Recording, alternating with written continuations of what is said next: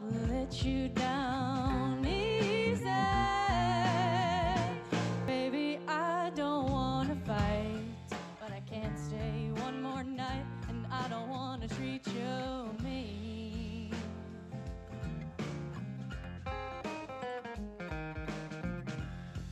Yeah, you say it's fine, but you're begging and pleading. I got one foot out the door, the other you've nailed to the floor, and I don't want to treat you mean.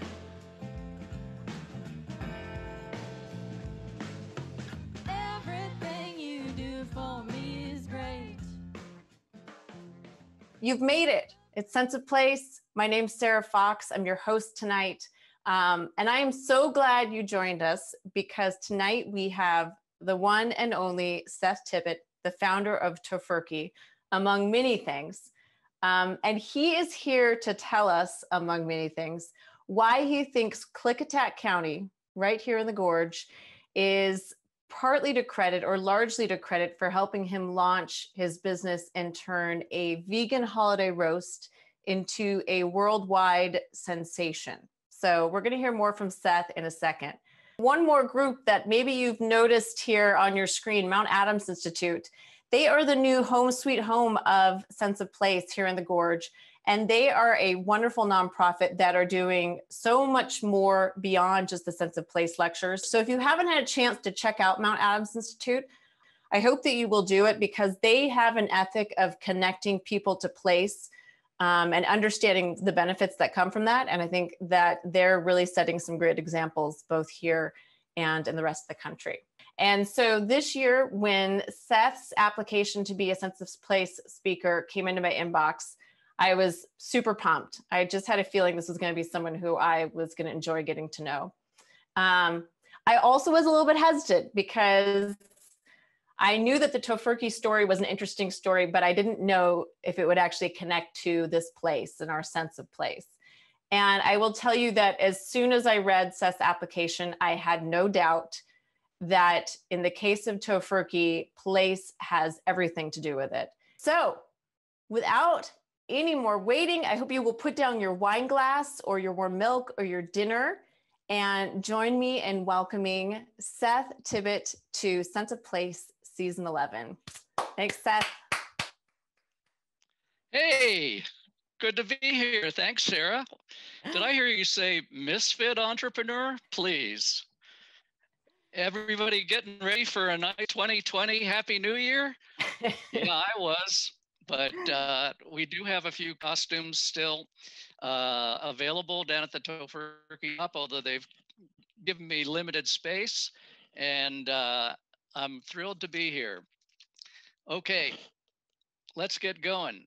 I'm gonna share my screen. I'm thrilled to be talking about Tofurky. Let me find my little share. Let's see. Oh yeah, share. And I'm gonna get us set up in slideshow mode. So we are talking about Klickitat County today, and that's been my home since 1981, and I just love it. It's one of the most beautiful rural counties in America, and we're going to talk more about that and what it has to do with Tofurky and plant-based foods. And the primary things that happen in Klickitat County are logging, farming, and tempeh production at one time. And we're going to see how those things all connect. You know, plant-based foods are having a bit of a moment right now. You might have gone up to the Dows and munched down an Impossible Burger that's a complete vegan burger, or you might have invested money in Beyond Meat, which was the most successful IPO of 2019 on the stock market. And those guys have a lot of thanks to give to actually Klickitat County, which really was one of the many springs that brought forth the plant-based foods movement into reality. But it was a long road that I took to Klickitat County. So, as Harriet Tubman said, every dream begins with a dreamer. Here was my dream. Okay, full transparency. I was not raised by hippie vegans. I was raised in Maryland in the 1950s and on the Chesapeake Bay. Me and my brother had a little crab business where we made $60 one summer selling crabs. And Thanksgiving, you could see, was turkey. Although I think my mom might have set this picture up because honestly, didn't like turkey, excuse me, that much. And my mom would slip me peanut butter and jelly sandwiches under the table at Thanksgiving when we were at my Uncle Ned and Aunt Glenn's house. So I was a meat eater though growing up. It was meat and potatoes at my house. That all changed in the 1970s, and particularly in 1977 when I went and visited the farm in Tennessee. And the farm, as you could see, was a hippie commune. And in fact, there was 1,200 hippies. It was the biggest commune in America in that era where there was communes galore. And they were all what was called pure vegetarians, which meant they ate no meat, they drank no milk from cows, they had no cheese. They were pure vegetarians, which today we would call vegans. And they wrote this cookbook that I had been reading, and I had been making their famous soy grit burgers, which tasted bad and they digested worse. But I was surviving on those. And then I found out, I turned a page and I started reading about this product called Tempeh. And the farm was doing great things with soy products. They were studying tofu, they were studying tempeh, soy milk, soy yogurt, soy ice cream. They were really the leaders. They weren't so good on the business end of things, but they were very good hearted people and they were soy pioneers. I went back from the farm in Tennessee and with some of the magic spores that I had gotten from the farm, because they were just starting to make tempeh and tempeh spores available. And tempeh, for those of you that don't know, are actually is a product from Indonesia where it has been made for centuries. It's like a very high protein product and everybody eats it all over Indonesia. And to make tempeh, you cook the soybeans and you split the soybeans and you put this culture on them and you have to incubate them and ferment them for 24 hours at 88 degrees Fahrenheit. And during that time, the beans get knit together into this solid cake that has a real mushroomy kind of smell and a real firm texture. Unlike tofu, tempeh has more of a meat-like texture and holds together when you cut it very thin. So I went back to Oregon and I started making tempeh in these little picnic coolers. And I could make a couple of pounds for friends and family a day. And it was a big treat because it tasted great and it just made my body feel really good because tempeh is one of the most nutritional superfoods known and it has a very high digestibility rate. So tempeh kept me going quite a bit and into the late 1970s when I was a naturalist. In 1979, I moved out to this farm, this 160-acre farm that was being run as an outdoor school and a camp by my friends Gary and Belinda Hanley. And they were trying to make it as an independent camp with no help from the government. And they had campers that would come in there from schools and they had a summer camp. And we were poor and we were just trying to make it. I was living in a teepee in the summer and I was living in this barn in the winter. And with my friend Jim Wells, who also had a teepee, and he's a Trout Lake resident now. Some of you may know him. And we were roommates in the winter in this barn where I would make some tempeh and I would sell it to the retreat center, which would have groups come out. And that was my start making tempeh in an old refrigerator with Christmas tree lights strung around it. In 1980, we had this massive event in the Northwest. Mount St. Helens blew up in May of 1980. And that was symbolic of my whole world blowing up, because I had been a naturalist and now I just felt the need to change. I was 29 years old, and when the mountain blew up, my friend Jim Wells had just moved into his little tiny cabin in Trout Lake, and he started chasing into the mountain. Most people were running away from there, but he got in his car and he was trying to get closer to the action in the volcano. So I always remembered him as being a great friend, and what he saw in Trout Lake really impressed me as this beautiful place. So Jim and I went up to Alaska, and in the summer of 1980, I made $7,000, which was the most money I'd ever had in the bank. And I came back in the fall and I started the Turtle Island Soy Dairy Tempeh Company. And that was in Forest Grove, Oregon, which is just west of Portland. And it was in the Hope Co-op, where they had a little deli in the back, and the co-op cafe was closed at 4 o'clock, and I would come in at 4 and with my pots and pans, and I'd start making tempeh. And this was my incubator that I used to make about 100 pounds of tempeh every night. And I didn't see any tempeh around Portland at that time. So I thought, tempeh is going to be big. It's going to be just like granola at some point. I can't wait to be like a businessman and sell all this tempeh, because I'll make a profit and we can start our own outdoor schools and camps with that money. So that was kind of my dream. The problem with that dream was I didn't know nothing about business. Like, this guy over here was kind of my image of a businessman. They wore a suit and a tie. In 1980, businesses were not the place for social change. They were more of the establishment order. But to show you how little I knew about business, this is a job announcement that I wrote in 1980, where I was looking for a bookkeeper, accountant, and a tempeh ombudsman, whatever that was. And the salary was going to be $3 an hour when available.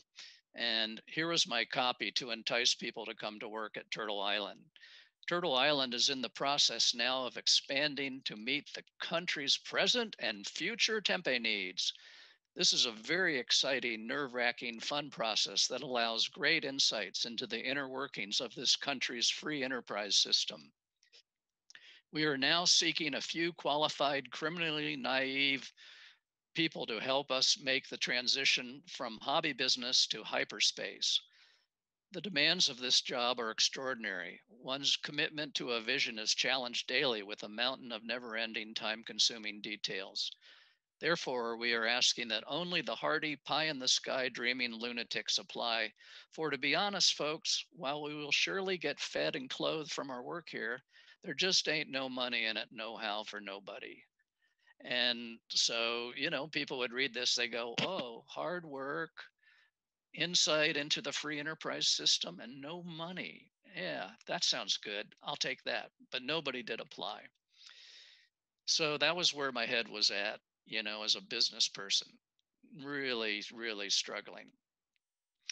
So right after I put in December 1st, 1980, I sent to the state of Oregon my application to be a small-time operator, tempeh business, Turtle Island Soy Dairy.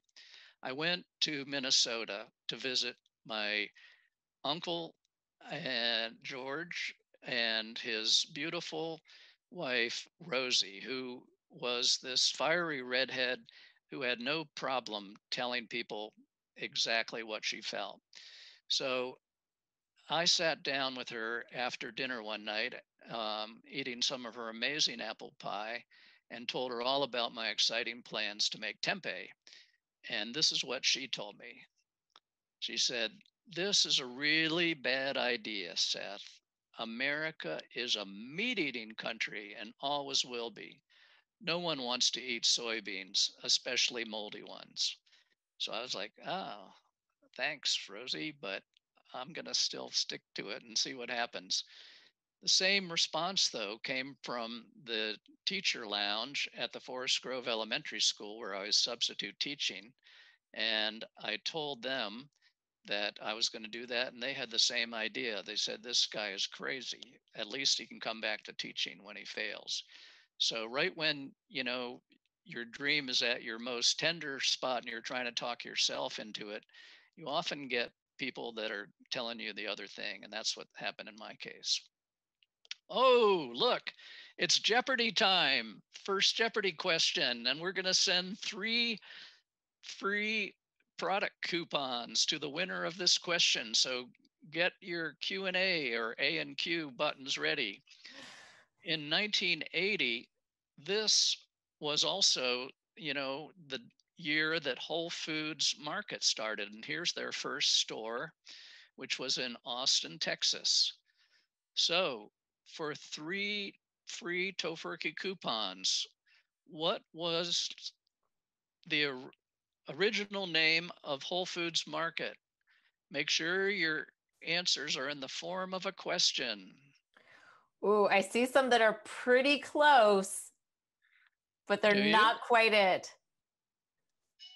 Oh, Crystal Kramer, you're really close. Yeah, where's your music, Seth? Got it. Can you hear get it? Closer.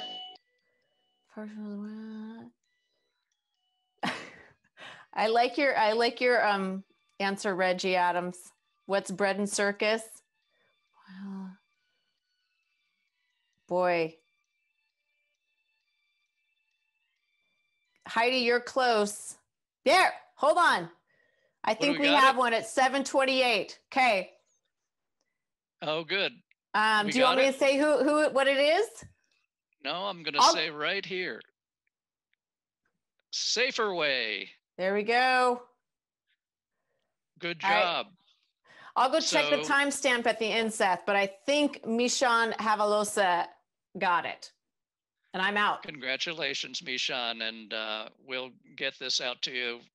Sarah's going to contact you for your address. So yeah, Safer Way, like a lawyer's dream. Like, what could go wrong with a name like that?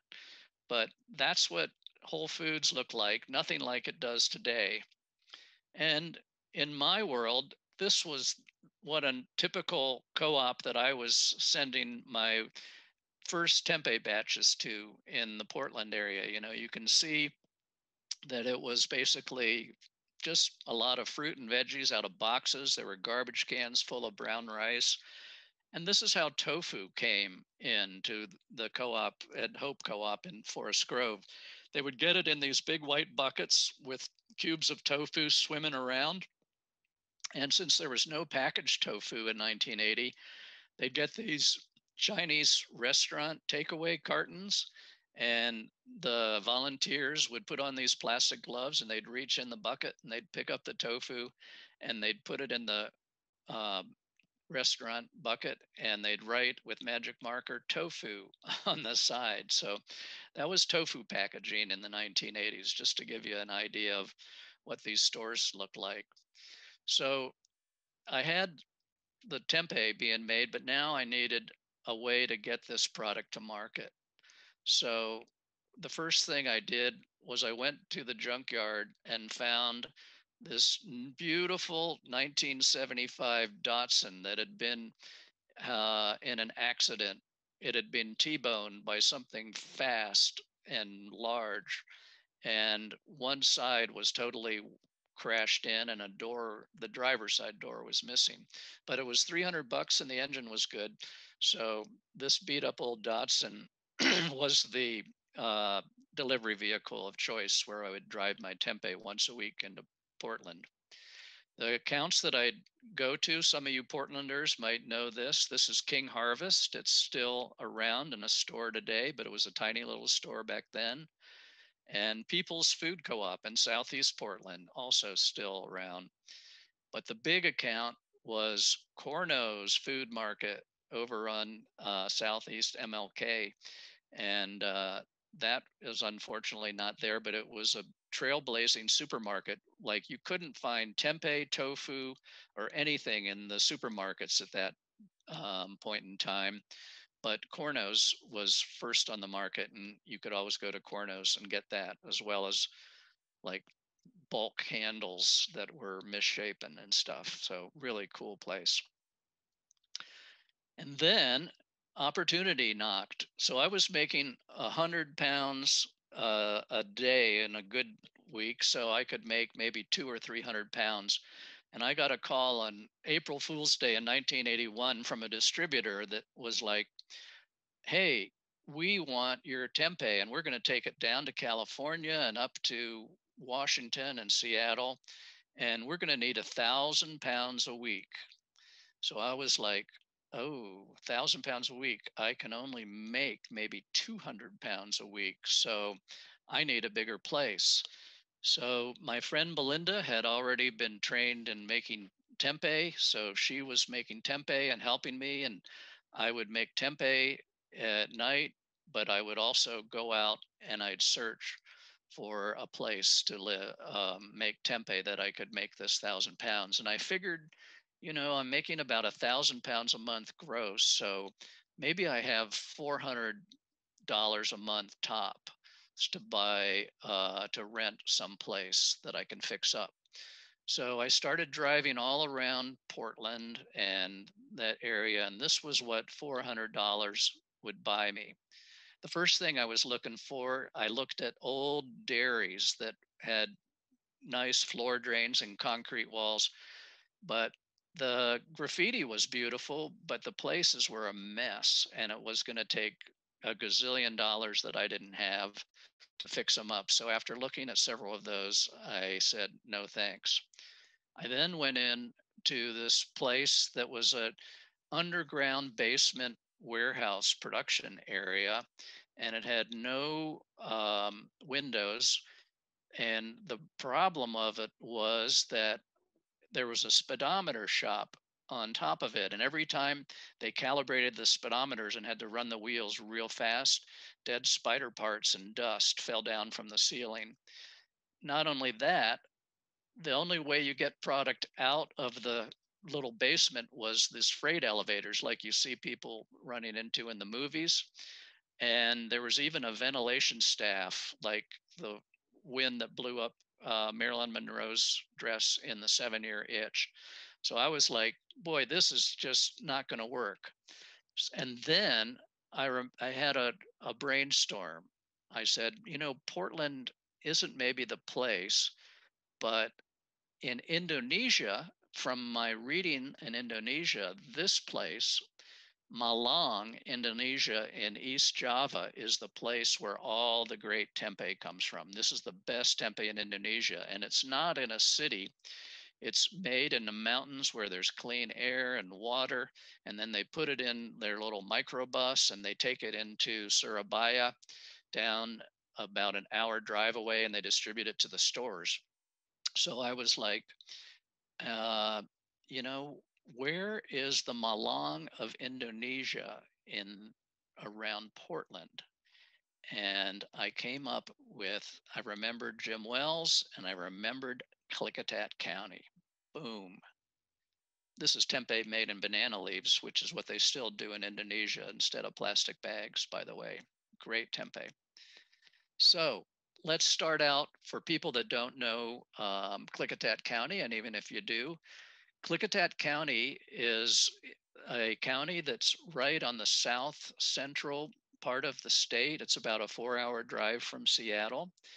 And it's the size of Rhode Island in area.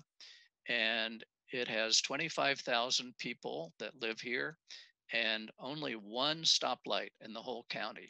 So it's a very rural county.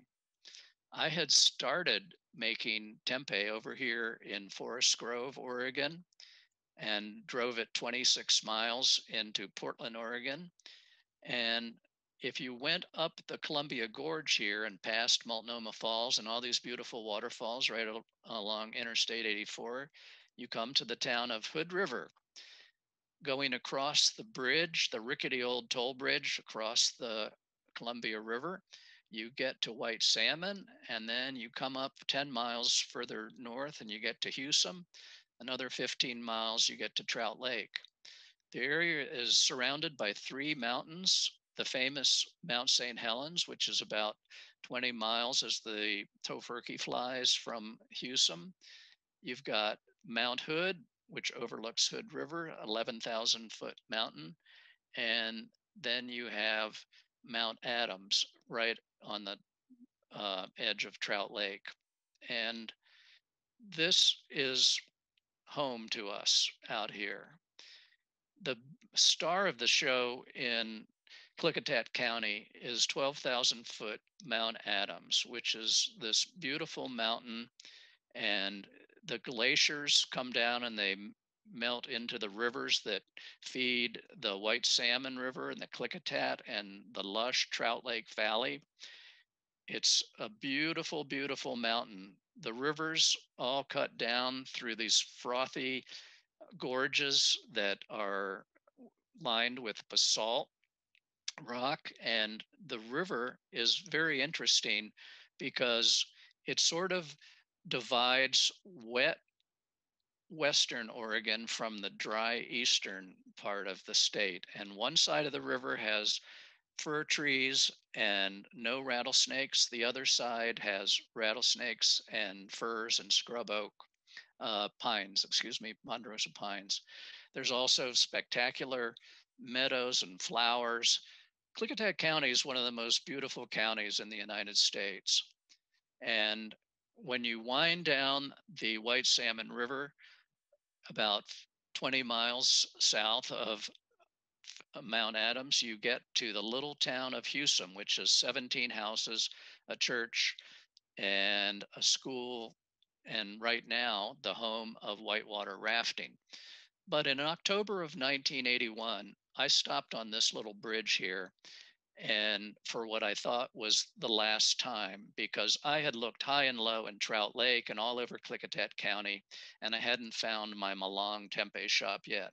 So I was kind of despondent, and I really felt like this was it. My little dream was not going to make it, and I just wasn't going to find that shop that I could afford.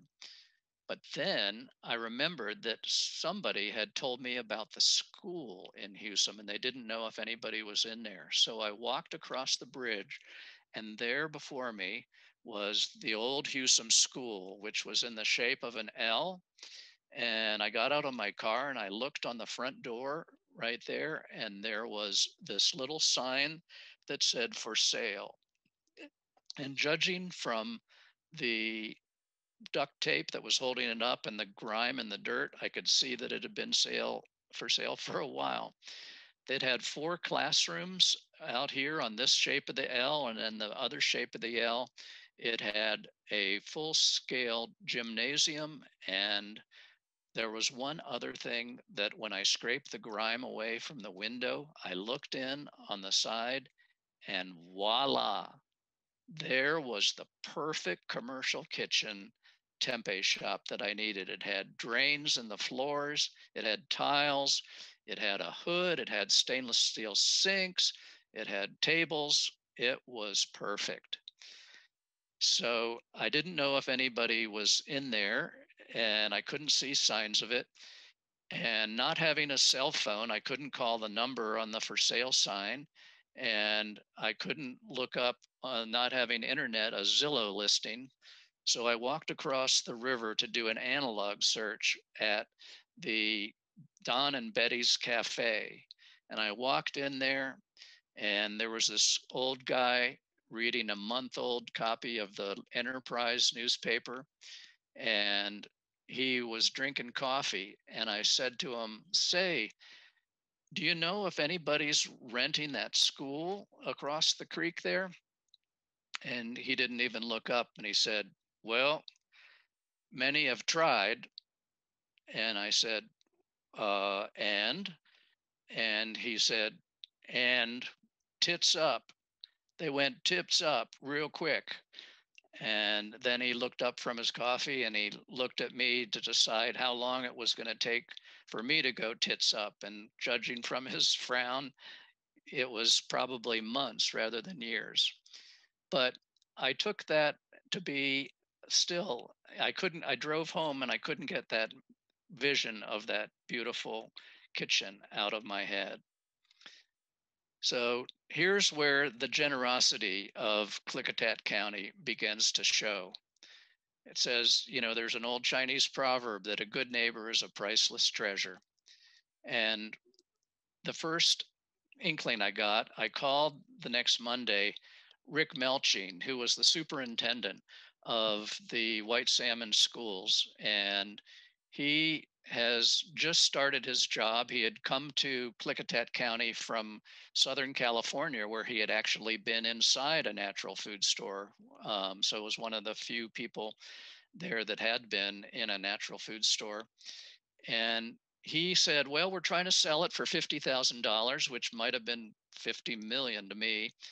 But, you know, if you want to rent it, it might be good to have somebody in there. I'll tell you what I'll do. I'll put you on the docket for the school board meeting in November 1981, and you can come up and make your case for yourself, but I don't know if they'll do it or not.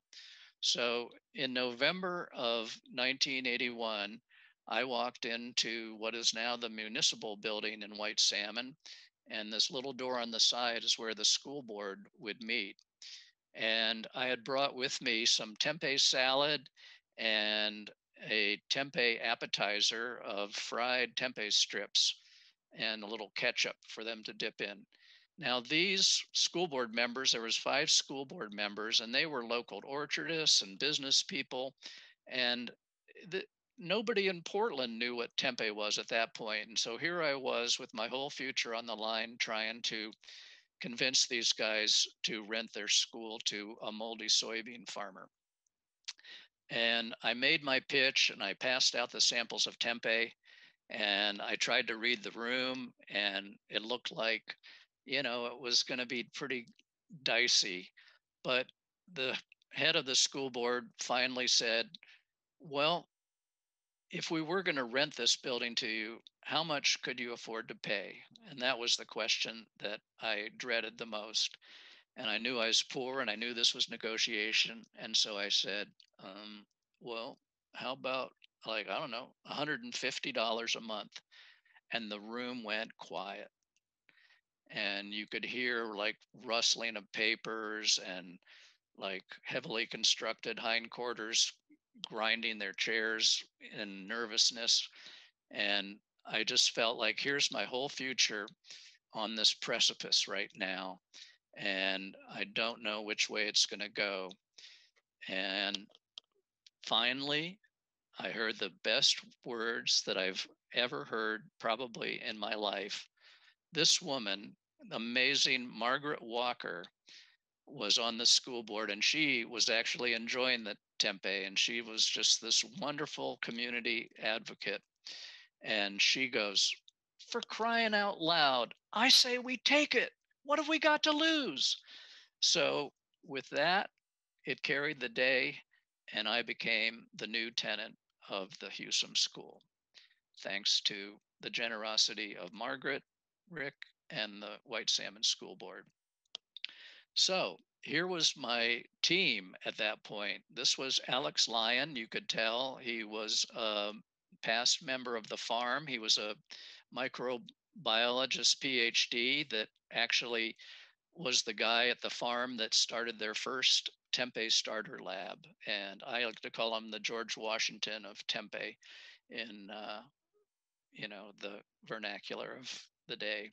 And this was Belinda Hanley, who really was just like a good friend and had actually had one of her children at the farm, where they had this deal where you could come to the farm and the farm midwives would deliver your baby for free because they didn't believe that you really should pay for coming in or going out of the world. And then there was me. And the 150 was a good deal, but it also, the school came with problems. Like all of the water was frozen up, and I had to redo that. And Tucker, the plumber, came down and spent hours and hours getting the water back up and running. And after it got up and running, I went next door to Luther Olson's house. And Luther was in his 80s at that point, and he had this little house up on the hill that housed the town water. And he had a little well that he sold to the 17 houses and the church and the school. And I said, Luther, I'm going to be making tempeh at the school and soy products and using a lot of water. How much is it going to cost me? And Luther said, $10 a month. And I was like, Luther, I'm going to be using lots of water. I don't think you heard me right. $10 a month. And he wouldn't budge. And I'm sure that Luther, as a retiree, he probably needed money, but he really was just a generous neighbor. And he kept the $10 a month vow for the whole time that he was in Husum.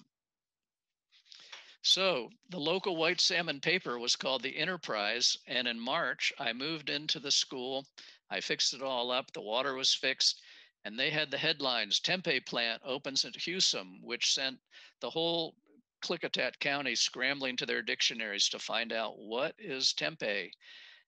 And it was a good headline, but you know that times are hard when a Tempeh plant that's bringing in $1,000 a month is the lead story in the paper on the front page. And unfortunately, it had a picture right above it of the Mount Adams Seroptimus Club dinner. And the casual eye would think, oh, look at Tempeh plant opens in Husum, and there's the 3 happy Tempeh makers. I'm going to call them up for a job. So we got all these phone calls. I want to work there and I want to be your secretary and everything. And I was like, oh, the problem is we just barely have enough money for the 3 of us. But there weren't many jobs. In that same paper, in March 18th, in the editorial section, there was this job tips offered. And one of the lines that stuck out to me was, although there aren't very many jobs in the Mid-Columbia for either men or women, a proper presentation of yourself may make the difference in one job that is available. So that was the start. And I started renting out the school for free for weddings. I just let people use it and everything.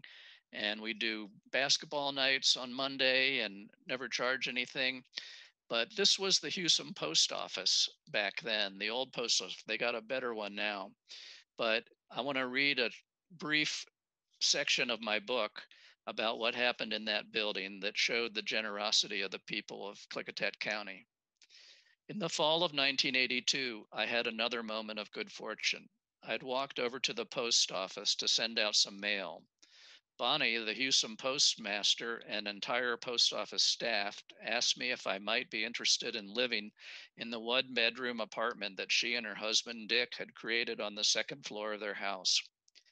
Definitely, I said. Their house was just across the bridge leading into town, a quick 3-minute walk from the Tempeh shop.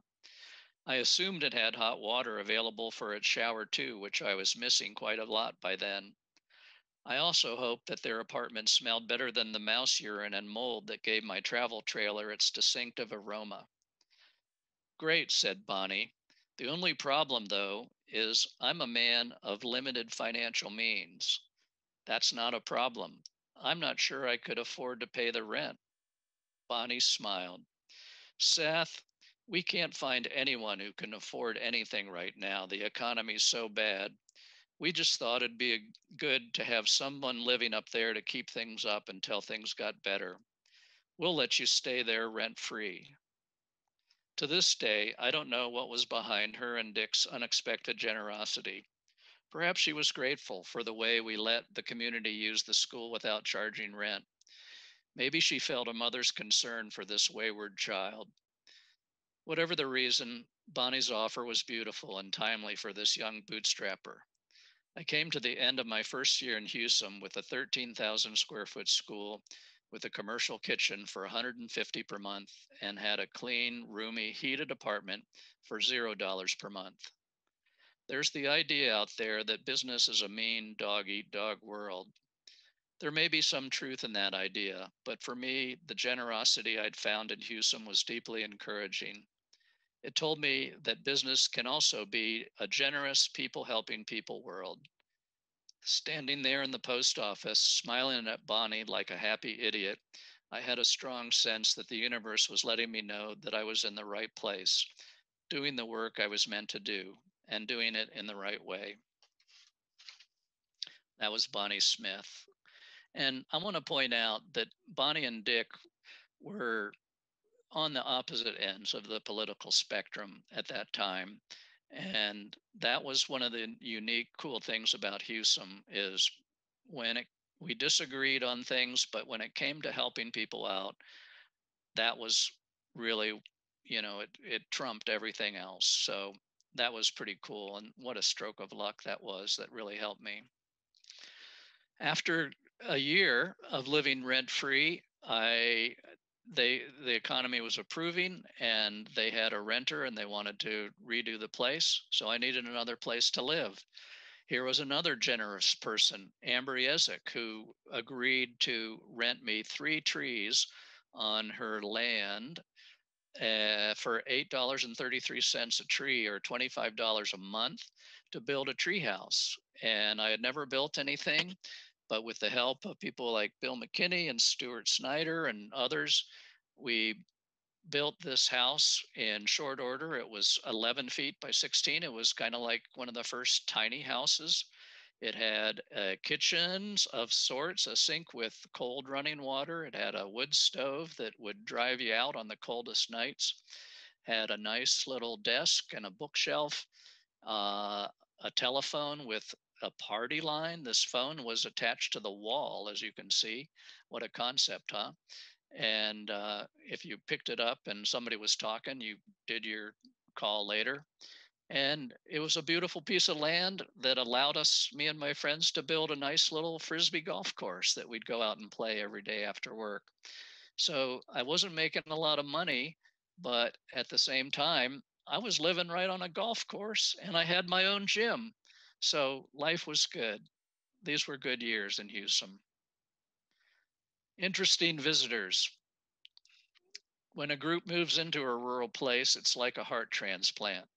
If the heart has good relations with the neighboring cells, the transplant will be successful. But if you disturb the neighboring cells, the body will reject the transplant. And this was Stephen Gaskin's quote from the spiritual leader of the farm. And they were really good to their neighbors and they had great relations. And by golly, the farm is still there in Summertown, Tennessee, celebrating its 50th anniversary.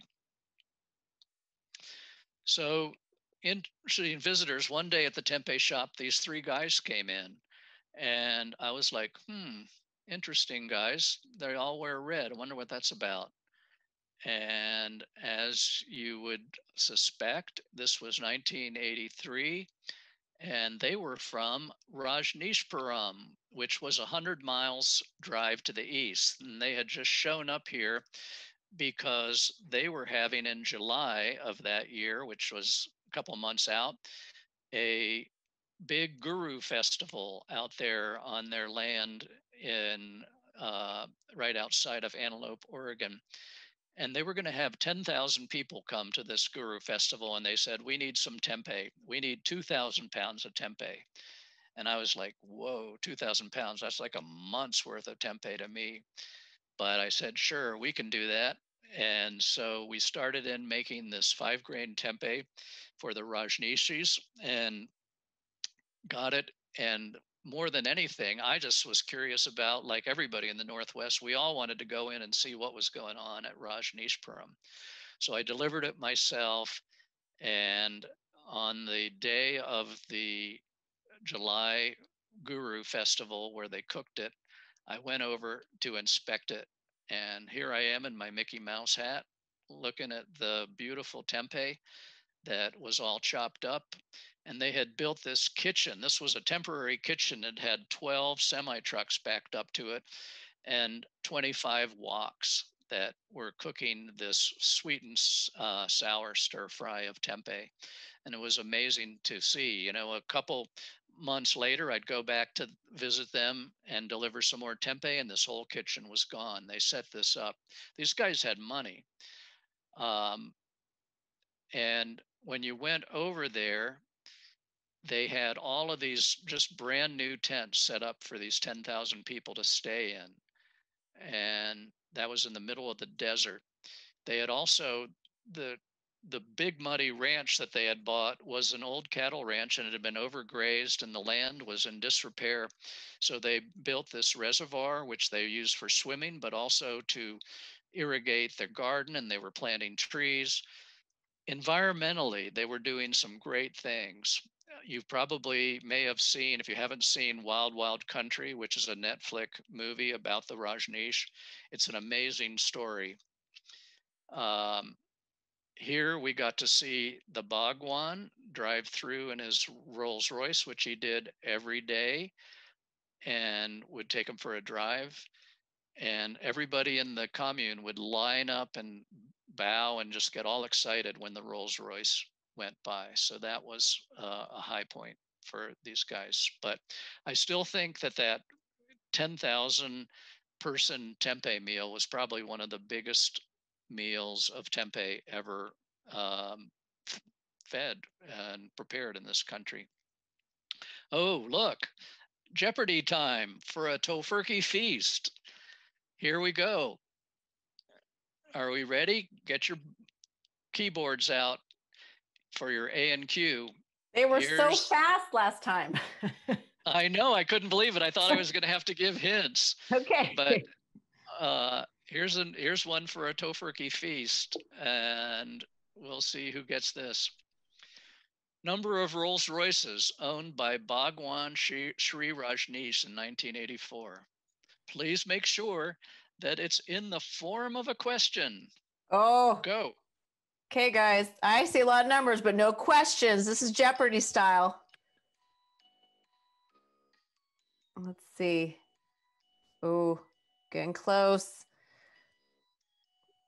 Oh my goodness, you guys are fast. Yeah, put it.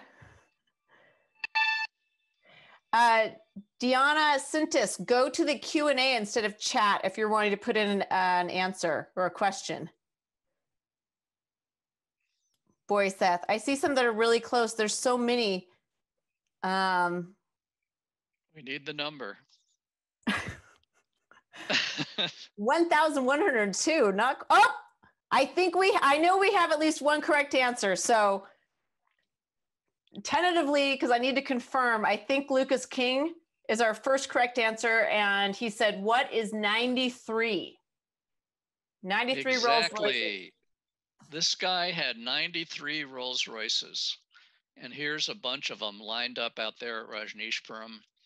And you can see they were all different colors. The guy had a sweet tooth for Rolls Royces. And you got to wonder, what in the world does a person need 93 Rolls Royces for? And what in the world could you do for the betterment of the world with the money that it costs to make these to buy these 93 Rolls Royces? But congratulations, Lucas King, Trout Lake guy.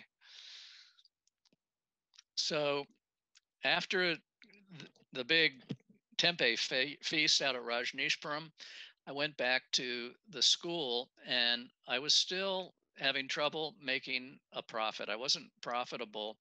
And so I thought, well, what can we do with these classrooms? So this one classroom was my office, and I would sit there on Fridays, which was order days. There was no fax, no answer machine. So I'd just sit there at my desk patiently waiting for one of my 4 distributors to call, and I would write down their orders. I would, be real casual when the phone rang and would let it go 2 times and then pick it up. But that was, my office was in one classroom. The school became like a small business incubator for Husumites. In one classroom, my friend Jim Wells had started Sycamore Associates, which was a museum design business. And he was there for about a year. And after that, Trout Lake Herb Farm rented the classroom out, and they grew echinacea, and they still do, right in this field up in Trout Lake, right by Mount Adams. And they were making the first echinacea tincture that I ever saw right there in the school. So that was a really cool use for the building. And then the other classroom was the Barton Box Company. And these boxes, this was an old retired couple, and Bart was an amazing craftsman, and he built these beautiful boxes. This photo was taken last week, and these are like they're 35, 40 years old, and they're in perfect shape, and they're more like furniture than they were just like a fruit box. But they were making these boxes. But I had one more classroom that I really wanted to rent out, and I couldn't find anybody to take it until one day I was sitting at my desk and I looked out front, and here comes this purple van with a yellow umbrella on top. And on the side is printed Ace in Space and piano tuning and clowns, which you don't see too often, piano tuning and clowns in the same breath. But here it was. And these two guys get out and they come into the school and they introduce themselves as Ace in Space. And they're saying they're looking for a place to build their clown props. And there's an unwritten rule among landlords: don't rent to clowns. But when Ace pulled out $100 bill and rented the classroom, I was sold. And as soon as I had taken their money, out popped like 5 kids from the van and 3 adults. It was like the proverbial clown car. And they moved into the building, and they started making these big wheels that the kids would roll down, and all these crazy clown props, which gave the whole Tempeh shop this Fellini aspect. So good old Ace in Space. They didn't stay too long, and they weren't great payers, but they made us laugh. So that was cool.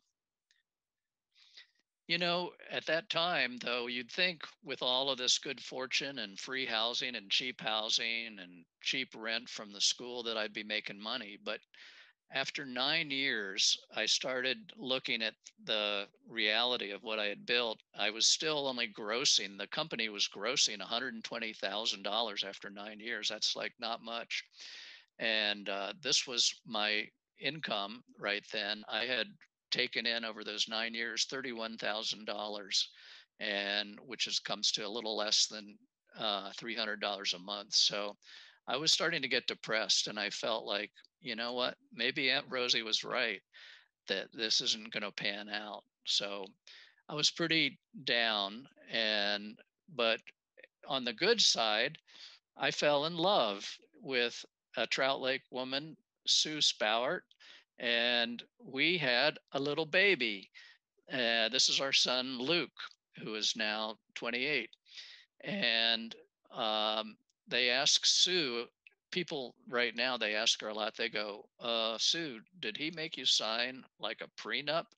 And she scoffs and she goes, prenup? Prenup? I had a house. I had a job with insurance. He lived in a tree. He was making tempeh. I was the one that needed the prenup. And it was true. So good news, she didn't marry me for my money. Bad news, didn't have any money. So I went to work. I was like, how can I bring more money in for this family? It's not just me and a tree now. I need to get money. So my big idea was, I'm going to stop making tempeh, and I'm going to do this book on tree houses. So I started going all around the United States filming these tree houses, because this was my pivot. I knew I needed to do something different. This was a tree house in Florida on the right that is, it cost $100,000. It had Belgian beveled glass and hardwood floors. This other one was from Olympia, Washington. And I went to it 2 or 3 times with my photographer, and we were astounded every time we went. Like, here's a new stereo, here's a new refrigerator, here's a new stainless steel stove. We were like, whoa, where's he getting his money? Turned out he was a bank robber, and he would go out in Seattle and robbed 40 banks in Seattle before a bank, and then he'd come back up to the treehouse and live. But one of the bank robberies went wrong, and he actually got shot and killed robbing this bank in Seattle. So there's all these colorful stories. But like everything else uh, that I had done, I failed at the Treehouse book. I sent it to a publisher. I thought it was a sure win that they were going to go for it, but never happened. So I had to go back to the Tempeh mines. And at that time, I had worn out kind of my welcome at I'd outgrown the Husum school. People were calling me up and saying, say, could you like maybe not wash your pots and pans right now because I want to take a shower and you're hogging too much of the water pressure. So I went over to Hood River right on the interstate, and there was an old tortilla chip factory there that I converted into a tempeh shop. And so Turtle Island Foods moved right over there. Still weren't making any money, 15 years into it. And the tax guy was always asking me, I got two questions. How much money did you lose this year? And how are you still in business? But I said, well, I lost lots of money and I don't know how I'm in business. I'm breaking kind of even, but I'm not profitable. So I had been messing around with tofu, and a friend of mine, Hans Robel, who is an amazing chef, and he has a higher taste deli company still in Portland, had been making these stuffed tofu roasts, which were he was selling to like 30 or 50 people of his prime customers in Portland. And I bought one and I was amazed. Like everything Hans does, it was just magic. So I convinced Hans that we need to go into business. Let's make a product called Tofurky because I have this. I'll make tempeh drumsticks and you make the roast and the gravy. We'll buy them and we'll market them because we have distribution all over the Northwest. So we made 818 Tofurky roasts, and they had 8 tempeh drumsticks. They had a 3-pound loaf of stuffed tofu, and they had a little thing of gravy. And it was just a success. You know, in each Tofurky box, we put in these little cards because, hey, it was 1995 and there weren't computers and email so much. People still just sent postcards or called the company. And so people loved it, and we knew we were onto something first, but nobody wanted to call it Tofurky. They said that's just dumb. But I had been trying to live my business life in the image of that straight businessman for too long. And I was just like, well, if I'm going out, I'm going to go out in style and just be fun. So that's what we did with Tofurky. Then next year, we changed the package a lot, and we still didn't have distribution outside the Northwest. So I went to my friend Dave Wampler, who's a famous Trout Lake resident, and he was my neighbor. And I said, Dave, do you think you can sell these online or by FedEx and we can ship these all over the country? And he was like, he's a can do kind of guy. And he said, yes. And there was about 35% of America in 1996 that had computers, but he had found the one company that would take credit cards online. And he had also was selling books online at that point. And he had gone to the largest book supplier that summer and pitched that he wanted to sell these books, be a bookstore online. And they just weren't hearing it. They were like, bookstore online? Are you crazy? On the internet, nobody's going to buy a book that they haven't picked up and looked at it like they do in bookshops. But then they said, but you know what?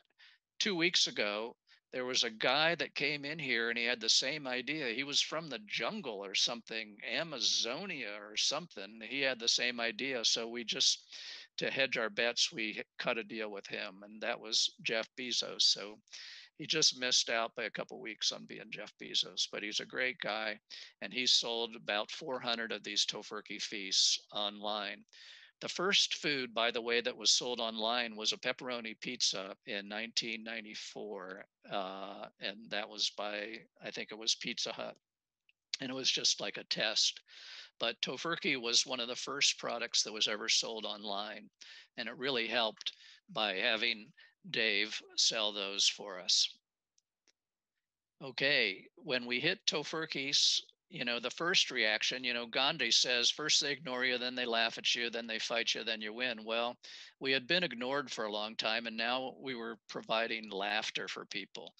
The same week in 1995 that Tofurky came out, the New Yorker ran this funny little ha-ha comic about a roast non-turkey made out of rock hard tofu, and it had firm tofu stuffing chunks, mock cranberry sauce, and it was all like nobody believed that there was a tofu turkey, or that there's anybody crazy enough to do it.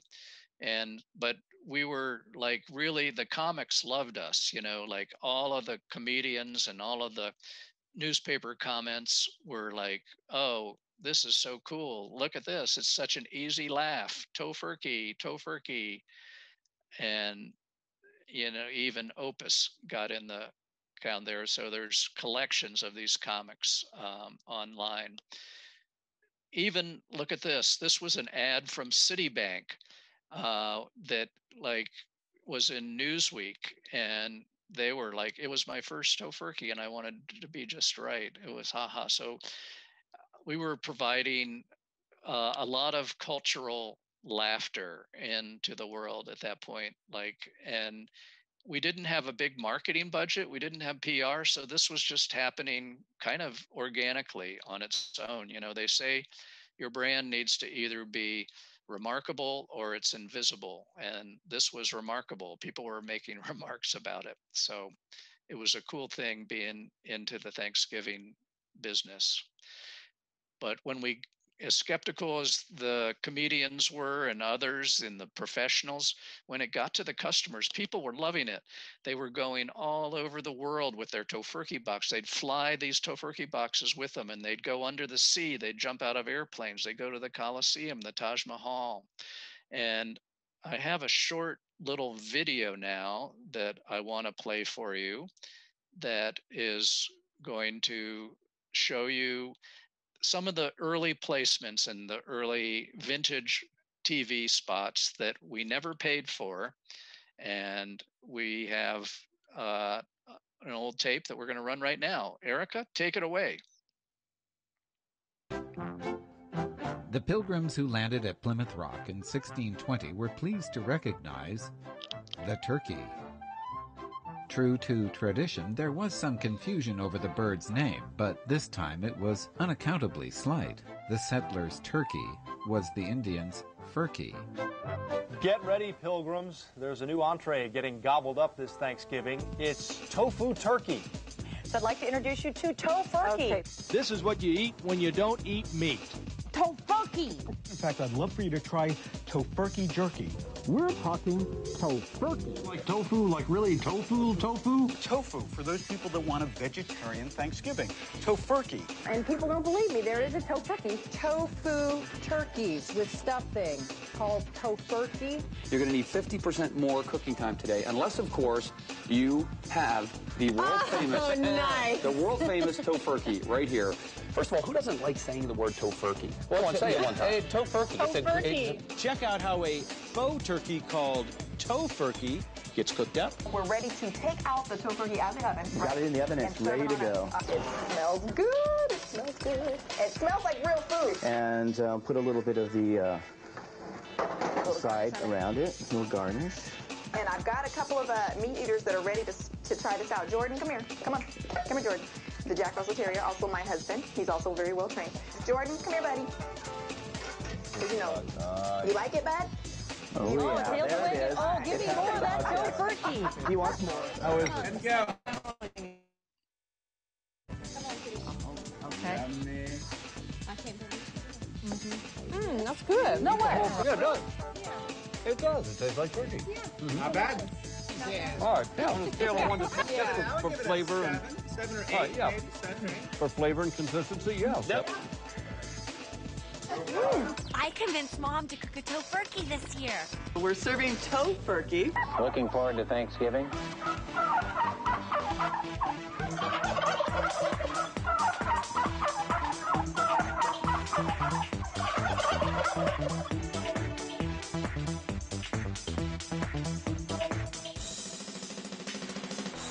more clues up there. Which one now? 400, please. Brand name of the tofu Thanksgiving dish from entrepreneur Seth Tibbott. What is tofurky? Jive turkey, I think it's called. That's good stuff. It's a transvestite turkey.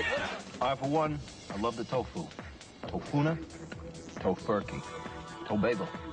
You know, there are vegetarians, and they have the tofurky. With more than 2 million vegetarians in the United States, tofurky proved to be too tempting to resist. I quit eating meat like 3 months ago. You did. Tofurky? We should get some tofurky. I want some too. Miss Leone's shoulder's made of turkey. Tofurky! I asked for tofurky! I'm a vegetarian! Half the zombies are vegetarians! Oh my God! Now be a man and go get the tofurky. No, I had a friend of mine cooked everything. Okay, the big turkey and all big that? turkey and tofurky. Have you guys heard of the tofurky? I have to confess, I have tofurky at Thanksgiving. Does it look like an actual turkey? No, it doesn't. I mean, that would be odd. Yeah, but now tell us about some of the other tofurky products that you guys have to sell. Well, we also make a lot of other soy-based products. We have a line of deli slices.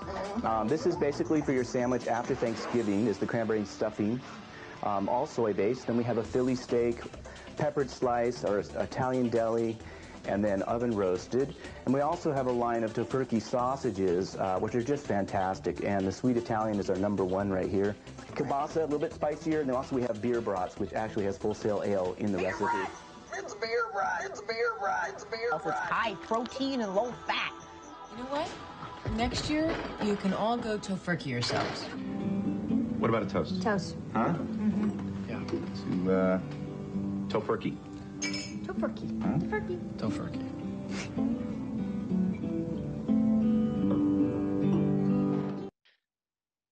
All right. So that was some of the greatest hits early on. You can see how deeply tofurky went into the culture. One of the coolest things that happened after one of those episodes was I was sitting at my desk and I was really tired, and it was 7 o'clock and I was ready to go home after a long day when the phone rang, and I go, hello? And the voice on the other end goes, Seth. And I go, Rosie, is that you? And yes, she goes, Seth, I'm so happy for you. You were on Jeopardy. You were so cool. And she was very happy for me, you know, and it was sort of one of those moments when I just felt like, you know what? My bootstrapping days are over. I've really made it as a businessman. Now Rosie approves of me, and she was very kind to say all that. So that was an exciting moment. The Tofurky Company today is in Hood River, and this is our new manufacturing plant. It's a LEED Platinum standard plant with 400 solar panels on the roof. It has free electric car charging, has a green roof with a bocce court, and it overlooks the Columbia River. And it's an amazing place to work. And it's really the brainchild of Jamie Athos, who is now running the company, and he's my stepson. We make 55 Tofurky products that are sold in 27,000 stores all over the world. They're all vegan, and we're still family owned and independent, which is different than a lot of companies that have sold a lot of their equity. We have everything from pizza pockets to cheesecake and cheese, burgers. We've got deli slices, sausage. Rosars and Safeway locally carry a lot of these products. And we, more than anything, are proud to be a certified B Corporation, which means that somebody has certified us for treating our employees right. Everybody has 100% of their medical and dental paid for, and they have 401ks. We love our 200 and some employees. And this is a sausage line. And to give you some idea of the scope of the manufacturing that we're doing, is if you were to lay all of the sausages that we make in a year end to end, they would stretch from Hood River all the way to Portland, Maine, and out into the Atlantic, a couple miles, over 3,000 miles. So that's a lot of sausage being made by Tofurky. The plant-based section now at the supermarket you'll go into, you'll see just about every supermarket has one of these. and it's amazing. You can get tempeh, you can get chicken, you get sausage, there's milk, there's soy yogurt, there's ice cream, cheese. It's an amazing time in plant-based foods right now. And, you know, it's amazing to look back to 1980 when this was what the plant-based section looked like. But things keep going on. Oh, we have another Jeopardy question, and there's the answer. So let's go. Come on, people. This one you're not going to be able to Google, but the world city has the highest number of vegan restaurants per capita. That isn't the most number of vegan restaurants that a city has, but this is the world city that has the highest number of vegan restaurants per capita. And this is for a copy of my book, In Search of the Wild Tofurky. A lot of Portlands. That's not the answer, Portland though. is a good wrong answer. Yeah, it is. Oh, a New Delhi. Okay, some India thoughts. Nope, not Eugene. Not London. New Delhi has a lot of vegetarian restaurants, but there's only 4 vegan restaurants in that whole city of 15 million people. Tel Aviv. Nope, not San Francisco, not Berlin. All right, Getting Seth, close. I'm going to give it a hint. You know, you're close when you're saying Berlin. It's a European city.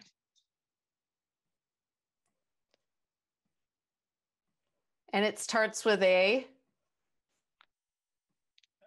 P. Not Mumbai. Okay. A place that you would want. Oh, Sherry Jackson, 822. What is Prague? Nice job, Sherry. Yes, Prague, the beautiful Prague. Beautiful city. And Portland is actually the second most per capita restaurant in the world. You can see the overall winner is London, has 165. These are all vegan restaurants, but they have a very high population compared to Portland. So you can see why Portland and Prague are out there. But these are basically the top 12 cities in the world for veganism. It's just like a worldwide phenomenon right now. Plant-based foods are just like a jet stream going off now. And Prague's a good place to go if you're looking for vegetarian food. In the market that we sell in, which is the meat alternatives, you see right now, it's just like hockey stick growth. All food in supermarkets sells at about 2% a year. If they get 2% growth in a standard supermarket with all their food, they're like celebrating. So when they see a category like they did in 2016 going up to 5%, they're like, this is a hot category. We got to get more of this in.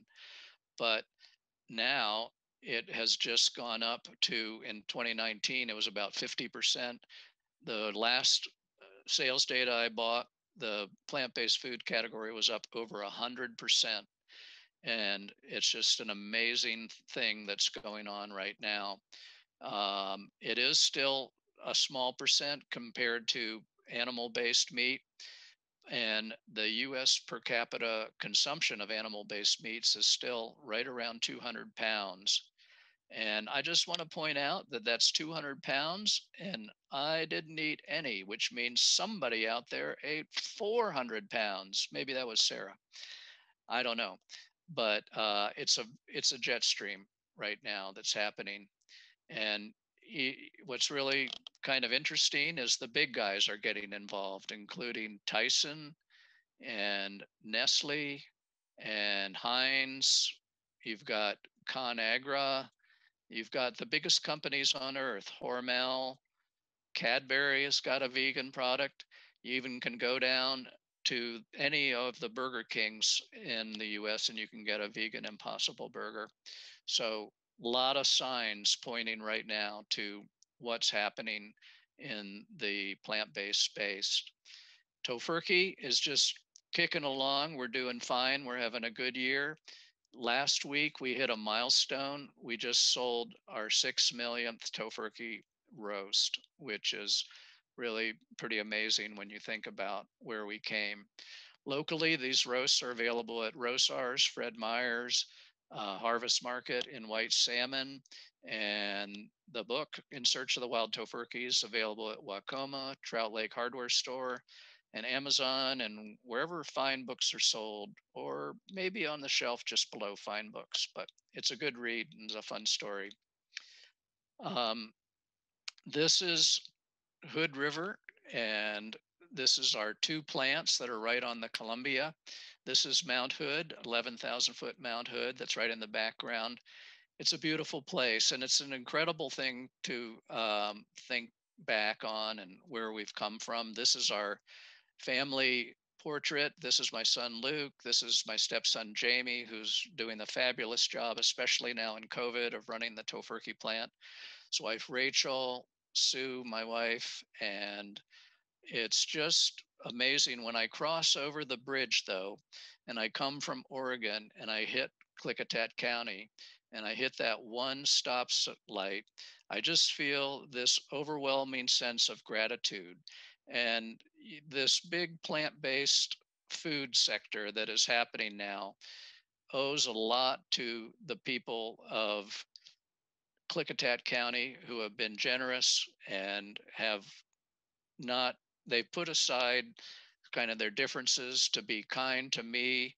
And I'm so appreciative of it. And I can tell you this one thing for sure, Tofurky would never be here without all of the generosity of the White Salmon School Board, of Dick Smith and Bonnie Smith, Luther Olson, all these guys that helped propel the dream forward. And it's pretty unique in that sense. And I think that putting aside the political differences to work together is still alive in Klickitat County. And to end my talk, I want to give one example of how that happened just last month. I had this 6 foot by 6 foot garden shed that I needed to move, and I was figuring out how in the heck am I going to move it? It's pretty heavy.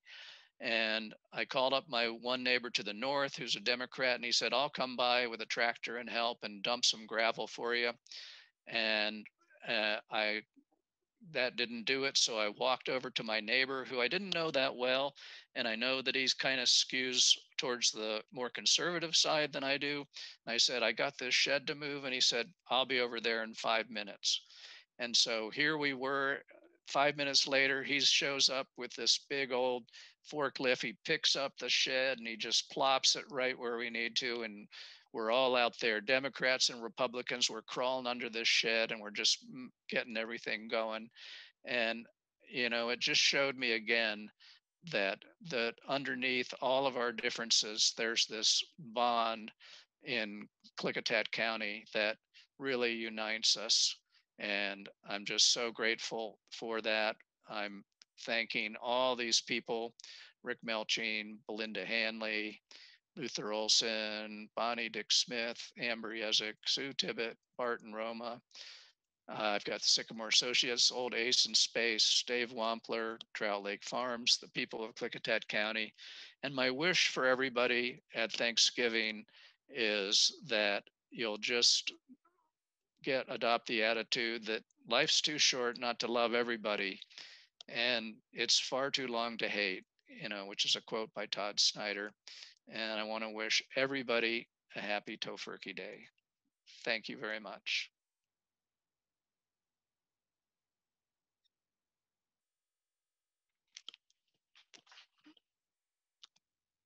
Well, okay, Sarah, I'm here. How are we doing? I'm coming here. I'm here, Seth.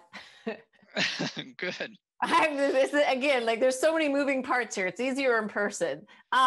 So first of all, I knew that you were going to have good stories, but I had no idea that we would go from the Rajneesh to Safer Way to Jeopardy. I think there was a Friends episode maybe. So thank you. And thanks for bringing it back to the role that Klickitat County and this local place has had in supporting you. we have a lot of questions, and I know people have bedtime, so I'm going to get right to it. Somebody asked, let's see, are you having any problems with copyright infringement and others using the name Tofurky? That's a great question. And when you see Tofurky, a lot of times people put the E in it. Like there's an E in turkey, but there's no E in Tofurky. Why is there no E in Tofurky? We put Tofurky without the E for two reasons. One was copyright, because there were people that were using the name Tofurky, just very small. But there was nobody with Tofurky. But the main reason I did it was I wanted to get 800 Tofurky, and I registered that with the phone company. So we had 1-800 Tofurky, which was great. This was like 1997. And we were expecting all these calls. And then after Thanksgiving, I was like, I wonder why that phone didn't ring that much. Like the 800 number, nobody's using that. And then I was like, ooh, I wonder what happens if you call Tofurke. And I called up Tofurke, and I got this hair salon down there in Los Angeles. And this woman's like irate, and she's just reading me the riot act. And, you know, she wants to go on and on. I got all these damn Tofurky calls about tofu turkey. And I was like, I could send you one. What do I want with a damn tofu turkey? You know, she just wanted to go on and on about it. So I don't, you know, we have had a few cases where we've had to protect our mark and tell people, hey, you can't use the name for that. So we're protective of it. But it's so, you know, well known now that we kind of don't have that a lot. Does it feel like a double-edged sword to see the shelves full of other plant-based products, but also to see bigger companies and maybe companies that haven't typically had the ethos of Tofurky coming in and trying to be part of that market? We actually like that. You know, when the category is hot, it's really a great time for us to sell our products as opposed to when the category is shrinking. So we want all of these plant-based companies to succeed. It's just part of it is our mission that we want to see the world adopting this diet. And the other part is just the plain business reason of like, hey, it's better when the category is hot, because if they're selling, you go in there and they say, well, this other stuff's selling, why wouldn't I take yours? Sure, let's go. You know, you're doing 100% growth a year and the rest of our food's 2%. So it's happening. Tell me about, someone was asking about a lawsuit that's being brought against the meat industry's efforts to limit the words like meat and sausage on plant-based foods. Can you tell us a little bit about what that's all about? Yeah, so 27, I think, states have laws that are pending or on the books, and they're saying that it's very confusing for consumers to look at something like that says veggie burger or Tofurky sausage, vegan sausage, and they think they're buying meat, but they're actually buying plants. Like, so we've got to regulate that, but it's really just protectionism from the meat industry that's doing that. And Tofurky has sued Missouri and Arkansas and just recently Louisiana for their laws, and we are kicking butt in those states. We've had good results from the courts by and large, and they agree with us that it's not confusing and that these laws are just frivolous. So but it's a fight. First they ignore you, then they laugh at you, then they fight you. So we're in the fight stage. That's one stage from winning, I want to point out. I'm looking through here. We've got, let's see. Well, this may be sort of personal, so you can decide if you want to answer or not. But it says, when did you take on financing to grow the business? Did you already have impeccable data to lean on, or was there a bank officer with faith that the loan would help you grow? There was a bank officer with faith, and his name was Bob Tibbott, my brother in the crab business way back then. And in the early days, you know, I was borrowing money from family and friends and, you know, paying it back, not always on time, but I paid it back. And then in 1990, I gave Bob like 27% of the company for like $17,000 investment. I was like that. And then my mom like gave me $5,000 of my inheritance. She says, I see you're working hard. I'll give this to you now. And I was like, no, Mom, I got to give you something. So I gave her like 13% for like $5,000. I told you I was a crummy businessman.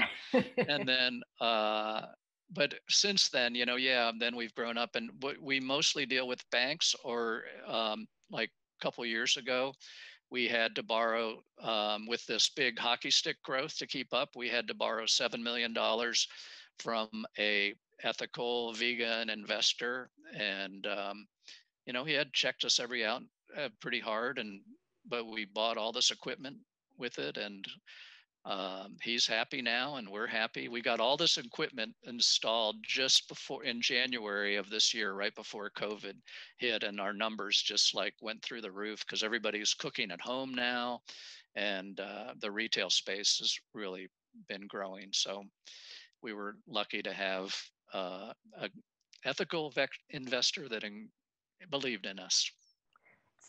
When it's not COVID time, does the local plant here in Hood River offer tours? Someone's wondering.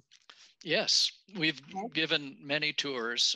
You just have to call our info at, you can write info at Tofurky. Don't have to call these days. You can do internet. Call 1-800-TOFURKY. No. Yeah, what happens if you call it? We don't have that. It was actually 888 Tofurky, I think. And I believe we stopped that because now, back then it was like a phone call could put you into pretty serious debt if it was long distance. So it's like now, why would you have 800 numbers, right? But yeah, we do tours. Okay. But occasionally you have to set it up. We don't have anything regular scheduled.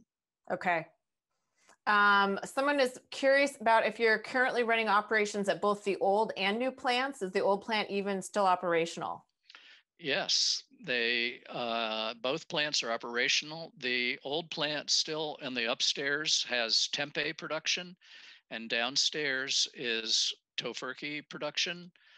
And the new plant down on the waterfront is all Tofurky. And then we have the old Lure Jensen building, which is right on the water, that we rented out for we rent out most of that. We have 3/4 of it, and there's a couple other companies in there. But we use that as our distribution center. So it's like a 3-ring circus. Hood River is not the place anybody sane would go. They'd, be, where in the Northwest should we put our big food production factory? I know, Hood River. And it's just like, but we love Hood River. We wanted to be here. This is where we wanted to live. And so like Amy's Kitchen paid less for 50 acres of land than we paid for 1 1/3 acres of land that we can't expand anything out to in Hood River. So we're not the sharpest knives in the drawer. Well, I'm not. Your business acumen has really stayed consistently through, huh? Pretty much. Yeah, I'm just trying to be less stupid. That's all I'm trying to be, Sarah. Let's see. Someone is wondering about the distribution of Tempeh lately because they're saying it's hard to find locally at Rosar's. What's the deal? I don't know what's happening at Rosar's. Rosar's used to have like all of our products, and I've talked to them a little bit up there, but I haven't talked to the right person yet because it's not just Tempeh. It's like their whole, case is just of meat alternatives is it's a shadow of its former self. I don't know what's going on there. I mean, stores go through these funny times just like other businesses, and somebody leaves and forgets to order this. But this has been going on for a little bit. So it's actually Safeway now, has a better sort of set than Rosar's, which is really sad because I do a lot of shopping at Rosar's. Yeah.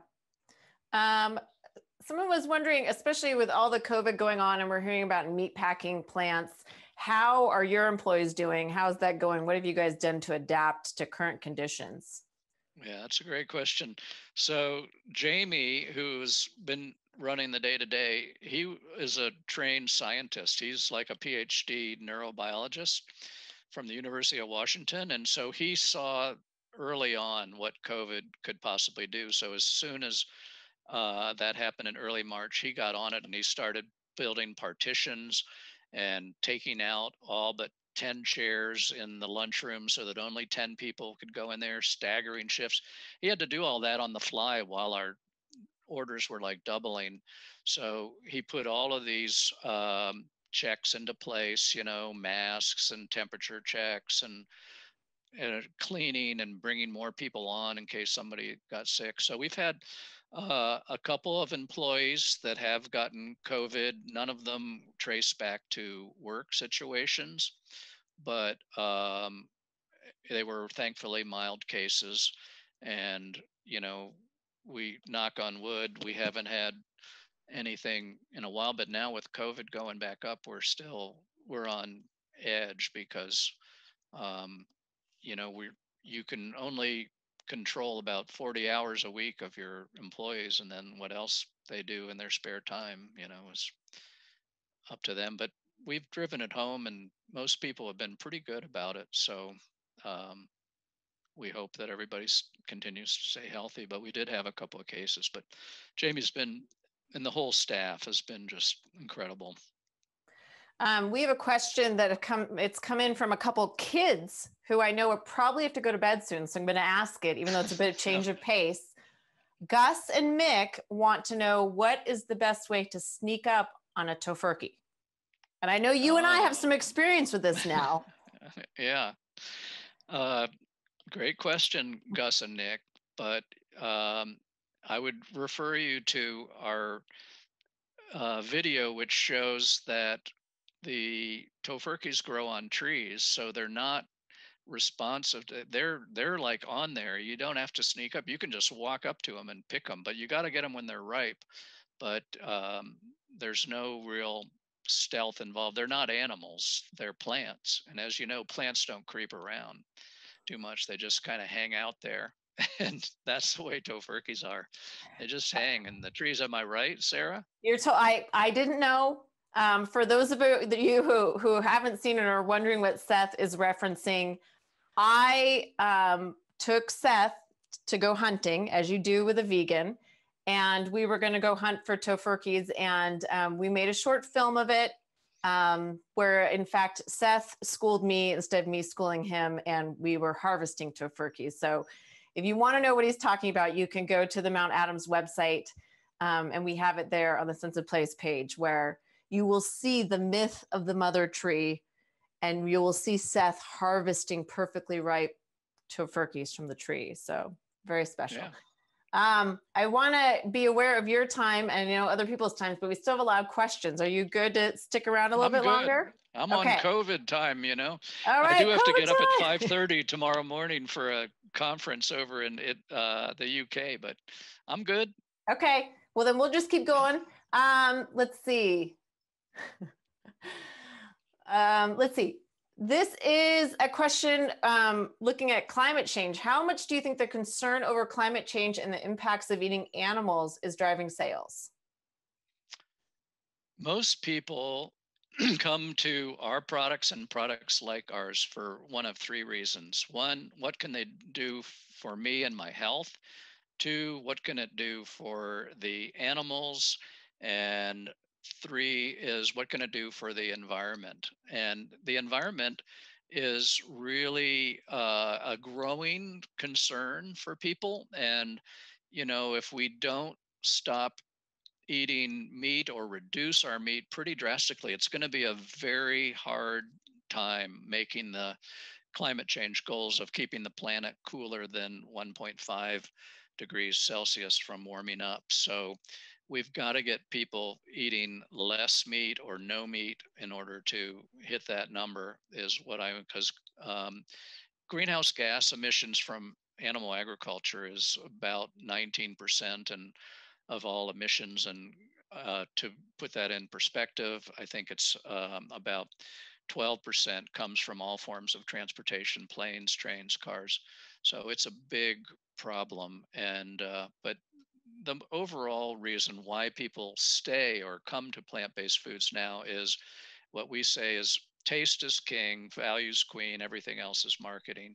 So if the product tastes good, and that's what our mission is to make these ecological plant-based foods in a way that's affordable and in a way that's sustainable because they just taste so dang good. I am curious, what's your favorite vegan city? London. How come? Oh man, when I first went over there to sell Tofurky in 2014, the Londoners were like, "Oh, you're from America, like you guys are so far ahead of us." But they have this program over there that they started called Veganuary in 2014, where for the whole month of January, and you can go to veganuary.com and do this. If you want to try eating vegan for a month, you can do anything for a month, right? And you go to veganuary.com, you pledge, and you just try out the diet, see how your body feels, see, are you losing weight? Are you feeling good? And they have been doing that now. They had 500,000 people almost sign up last year to do that. So it's totally changed the country and it's on everybody's lips. There's just all these great, whatever you want, fried chicken, vegan fried chicken. There's like these doner sandwiches, which are like this Turkish burrito with vegan lamb and tzatziki and cabbage. I mean, it's just a holiday. It's one big party. The stores are stocked with all these innovative products. They have sausage rolls, Pizza Hut, McDonald's. In January, you go to any restaurant and they have like vegan options, and a lot of them stay on. So it's just heaven for vegans. Love it. Let's see. Someone's wondering, will we all get gravy this year? Last year, no gravy was for sale in North Carolina, and we love the gravy. What's up, Seth? This is one thing that I noticed early on in the, there's distribution holes. Like even if we are fulfilling 100% of the orders, sometimes they don't get out to stores. We've had a very high rate of fulfillment. But we can only do so much. We can't order for the store or for the distributor. So, but when we get phone calls or complaints from customers, we can't throw them under the bus either. So it's a kind of a dicey situation, but I know that we have shipped a lot of Tofurky roast and gravy out to the great state of North Carolina. And, if you go onto our website, there's a store locator there that'll tell you what products are available in what stores. So I would send her to that, and that should tell you where you can get that gravy. Okay, let's see. Does your company, is there anything that Tofurky is able to do or is doing or hopes to do to support the farmers growing the plants that are used for your products using regenerative agricultural growing methods, which I don't know what that is, maybe you do, but talk to us some about the relationship you may have with the folks actually growing the plants. Our biggest relationship that has gone on the longest time is that there's a small farmer in Texas that grows all our soybeans for the Tempeh. And they're an organic farmer. We buy from, like, all of our soy is organic from organic sources. So we don't buy any from China or overseas. It's either Canada or the US in terms of like our organic. So we do use organic soy, which is as close as we come to the regenerative agriculture. But and they do a really good job. We've been to that farm, and they're amazing the way they treat the soil and organic matter. So, that just takes the GMO question out of the conversation when you have organic. So that's what we've always done. Is from the day one, we've always had organic soy as the basis for our food. Okay, I want to go push it even further. We've got someone who would like to buy your products, but they're also super aware of not having any more waste or trash than necessary. Is there anything down the road where you could actually get Tofurky deli meats or something from the deli section where you could bring your own container and not have the packaging? That's a really good question, and it's one we've spent a lot of time researching. The place that we're caught in is safety of the products is the number one thing that you have to be concerned about. Of course, you don't want to make anybody sick. So there's these high barrier films that are not, anything in the way of recyclable that we're kind of forced to use. The other thing that, other than safety, that we're really stuck with is that we have to ship these products all over the country. And we just haven't found a way to have the shelf life that we can get and the safety that we need to make sure that there's nothing bad growing in there and that is, that ecological. But our biggest ecological footprint is just making tasty plant-based foods, which, have an amazing ecological footprint. Just for instance, like in water usage, it's like 2,500 gallons or something of water to create like a pound of steak, whereas for tempeh, you give me a half of a pound of soybeans and I'll make you a pound of protein. So it's an amazing different, the amount of water. It's like 347 gallons for a pound of tempeh and 2,500 for meat. So that's a huge thing. And we can't solve all the world's problems, but if we can find a packaging that is suitable to our safety standards and shelf life standards, we'll be the first ones in line to do it. But great question. How do you reconcile this plant-based food, the vegan lifestyle, with I know I've heard people talk about food like meat alternatives as being highly processed. And so that sort of seems to fly in the face of, vegan and food, veggies and stuff. So how do you reconcile those two things, highly processed food and plant-based? Yeah, it's funny how what we think of as the word processed, it's a very sort of political way of describing things.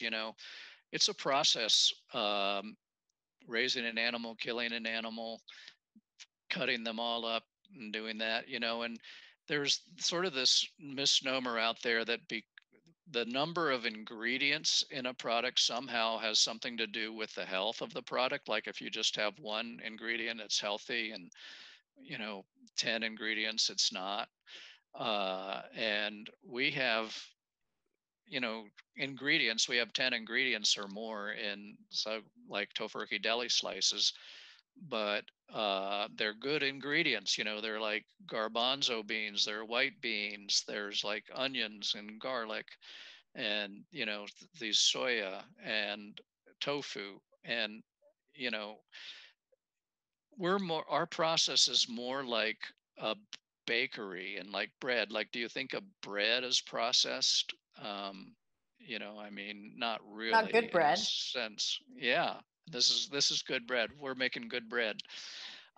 Whereas, bacon, for instance, that's like one ingredients, but it's a bad ingredient, and it's carcinogenic. And, so the word process usually comes as a criticism from a carnivorous standpoint of, like, why is all this plant-based foods taking my space? But it's a fair question. So one to talk about. It's a critique.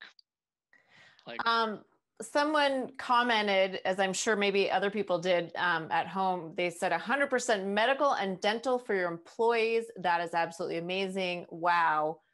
And I would love to know, if we were a room full of CEOs of companies who were not B Corps, or maybe who were not currently providing that sort of thing for our employees, how would you convince us that doing that actually made sense?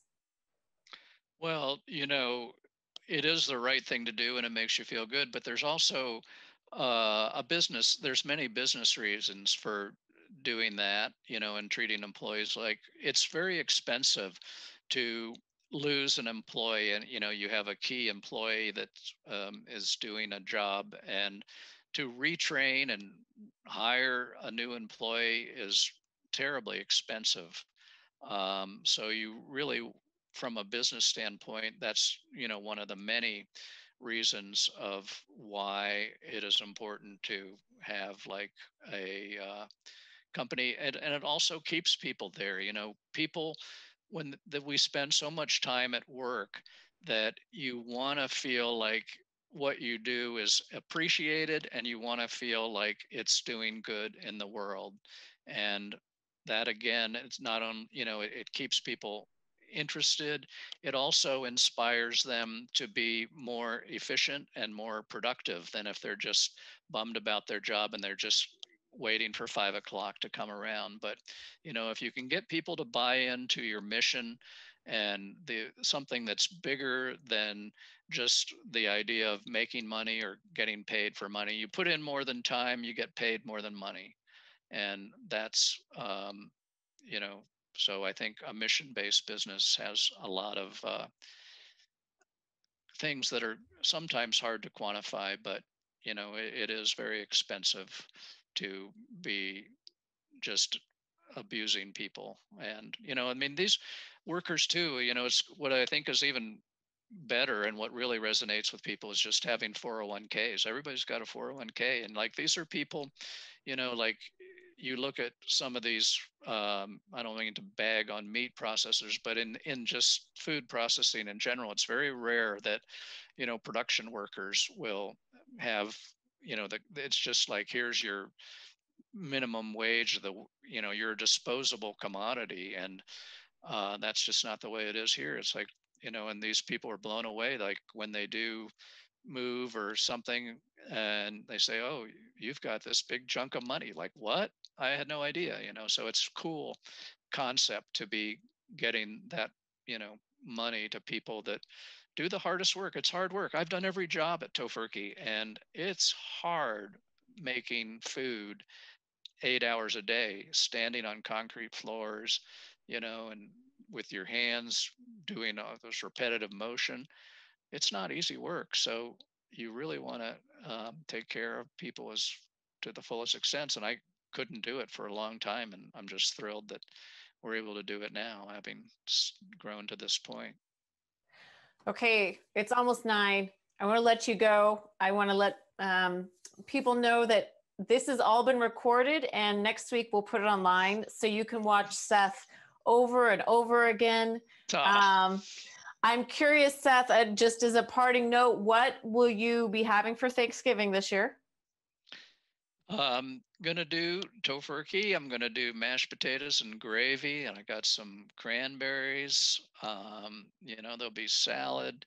It's just going to be probably me and Sue, so not going to be too exciting on the big family picture of things, which is great though, because it'll be more Tofurky leftovers.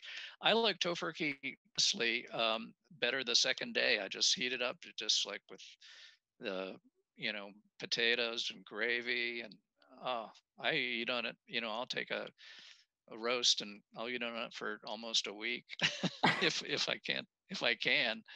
There's usually not leftovers, so I'm looking forward to that. And we'll probably do a ham. We have a nice Tofurky ham now that's amazing, so probably do that for Christmas. But I'll smoke the Tofurky. I'm going to smoke it. I have a little smoker that I'll have there, so I go out there. It just works the same. You can just put it in and smoke it.